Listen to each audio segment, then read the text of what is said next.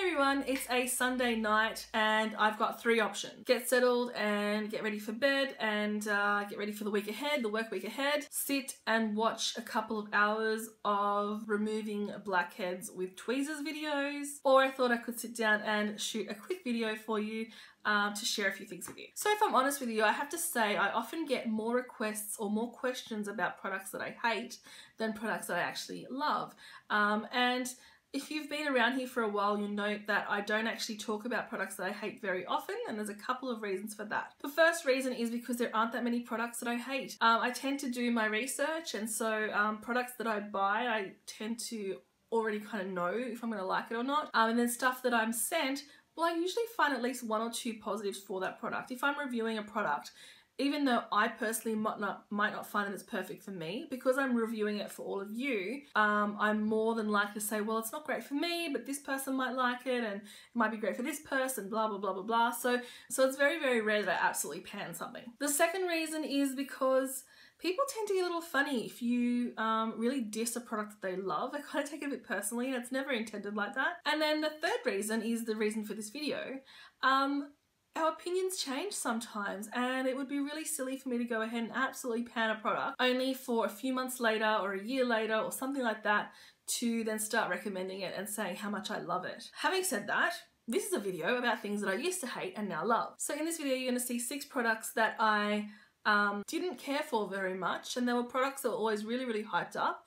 And I'm then going to explain to you why I now like. Alright, let's start off with one of the most hyped products I've ever seen. So this is the Hourglass Veil Mineral Primer, and every beauty blogger knows this thing. It's very pricey. It's around the, I want to say $80 mark for this bottle, and I just didn't understand it. I just didn't get why it was so good. There were many, many cheaper primers that I really preferred over this one. So for me, it's not that it didn't make my makeup last longer, but for me, it just didn't make it look any better. I didn't lay it down any better than if I was using one of my cheaper products. And now I really do like it, but I think what happened with the first bottle, this is my second bottle, so even though I didn't like it, I bought a second bottle. I did use it all up right down to the bottom, and I found that no matter how much I shook the first bottle, it always had a really weird consistency. So some bits will come out chunky, the rest was really liquidy, it was very chalky at times, there was just variation within the bottle. And the only thing I can think of is the first bottle that I did have, when you looked at it, it didn't look straight. It looked like this bit was almost bent off. So I'm wondering if it wasn't sealed properly. So it looked like almost this part was slightly sideways. So I wonder if air got in it and spoiled it. I'm not sure. Because this bottle that I've got here is a lot better. Now it still can get a little bit clumpy down the bottom, but you do need to shake it quite vigorously to disperse the product. But this is a product that I now like. It's not my everyday primer. It's not my favorite primer, but I do very much like it. And if someone says to me, oh Rosa, I've got really oily skin, what should I use? I would recommend this. The second product that I now love and previously hated is another primer, and it's another super hyped primer. You could not scroll through Instagram about 2 years without falling over this product. Everybody used the Professional, and I purchased a tube, and I found almost immediately once I started using it that I would get such bad breakouts, particularly around the borders of my face, and I kind of put it down to this product, and I was like, well, all of a sudden I've got all these clogged pores, it must be this. And I left it in my drawer for a few months, and I didn't bother playing with it again. And then eventually I had to pick it up, and I found that I didn't have a problem with it anymore. So it could be that it was this in combination with something else really broke me out, but this product is no longer a problem for me, and it does very, very well at filling in pores and making skin look a little bit more airbrushed underneath your makeup. So I did end up going through that small tube and enjoying it and buying myself a massive big one. The third item I'm going to talk about is a lovely Luxe product, and having a look at all of these products I'm about to mention, all but one are high-end. And this product in particular isn't so much about the product, but kind of like the family of products. And we're talking about nude lipsticks. Now, if I had had a YouTube channel about 2 years ago, or if you knew me in real life, you would know that bold, red, pink, purple lips were my thing. I would never ever wear a nude. I feel like it completely washed me out. I felt like it made me look a lot older than I am, and just made me look really bland and boring.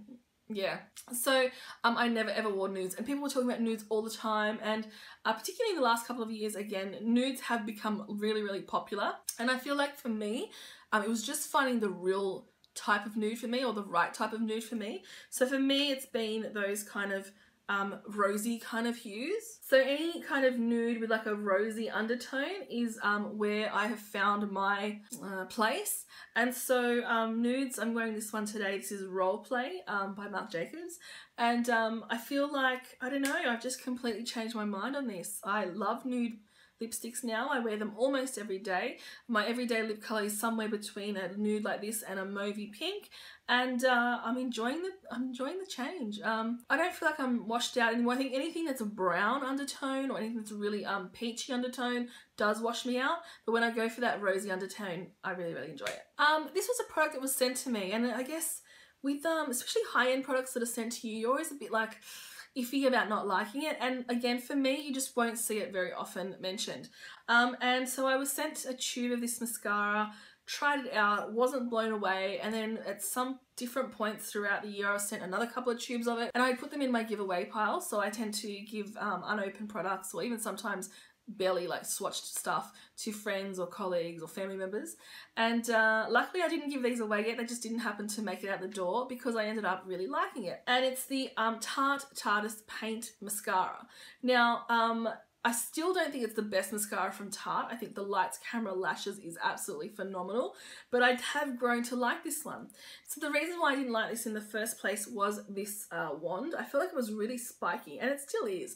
And you really need to be careful not to get too close to your waterline, or you will stab yourself in the eye. Having said that, it's still an issue, and you still need to be really careful, but I feel like, I don't know if maybe it's because the formula has like dried out a little bit or what it is, but I'm actually loving this one at the moment. And it doesn't give you like the most length, but it does give me a lot of nice volume, and it does curl my lashes slightly for me. And for someone with like short straight lashes, that's fantastic. So this is one that I did not like, and now I really enjoy it. The fifth product I'm going to talk about is something that is so hyped on Instagram and YouTube, and that's Morphe. And a little while ago, you will have seen that I did a like worth the hype kind of video about Morphe, and in particular the 350S palette. And my opinions haven't changed on that one. I think it's a good palette. I don't think it's the be all and end all. I don't think it's the most wonderful palette I've ever used. But something that did surprise me from the brand are the brushes. Now I picked up a bunch of blending brushes, and this is the E30 and E22, and they're just two blending brushes, and I find that I really reach for these over a whole bunch of others. If you were to compare them to like a Zoeva, which I feel like is a really standard size brush, they're quite much longer, and I suppose that's really good because it does give you a lot of control. Now for the price, I think the bristles are quite good. Again, they're not the softest, they're not the best brushes, but for the price, I think they're fantastic. I think these are great for people who do go through brushes really quickly or need a lot of brushes on hand. I really have no complaints. They haven't shed all that much. They wash really well. They're soft enough to blend. They're quite dense. They're probably some of the most dense fluffy or blending brushes I do own, and I'm just really happy with them. Okay, the last item that we're going to talk about is a fairly recent purchase, and I did review this item up on this YouTube channel. If you want to see my full review and full thoughts, then I'll leave a link to this in the description box below. But I didn't hate this product by any means. I thought it was a nice product, great for a collector, great for someone who perhaps doesn't have much makeup in their collection, but I did feel like perhaps it wasn't worth the money. And I'm not sure what happened, because then I picked it up a couple of weeks ago and started using it, and I've been using it every single day. So we're talking about the Hourglass Ambient Lighting Edit. Now everybody picked this up because it looks so darn beautiful. My concern was that for the price, your ambient powder was going to run out really quickly.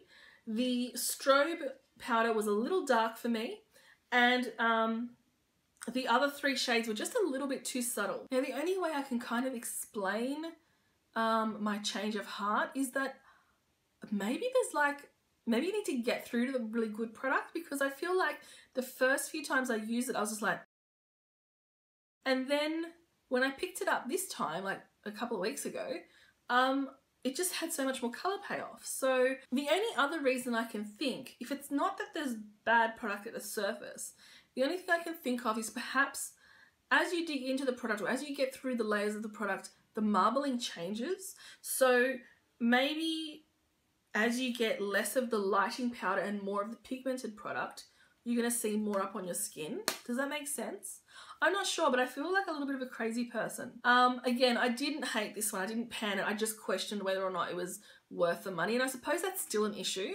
But now I'm just really loving this. So we might as well call this video Rosa is a hypocrite, because I've gone back on some of my opinions. But I think that's a really natural and normal thing to do with products. Anyway, I have some pimple squeezing YouTube to watch, so I'll leave it here.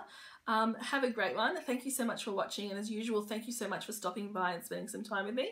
I will catch you next time. Bye.